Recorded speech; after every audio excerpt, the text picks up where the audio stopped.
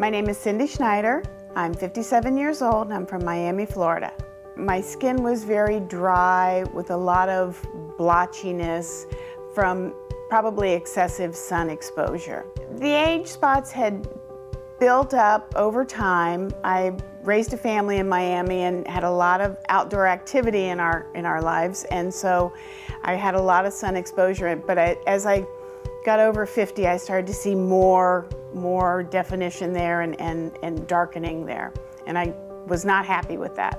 I had always had a pretty good regimen of washing my face, with a cleanser and then using moisturizers morning and night, and I simply incorporated the more medical grade products in that did a lot better job than the over-the-counter products I had been using. So I would start with a cleanser in the morning and then use the serum and then the moisturizer, and then at night I would do the same thing again, and it just replaced the other products I was using, and it was wonderful.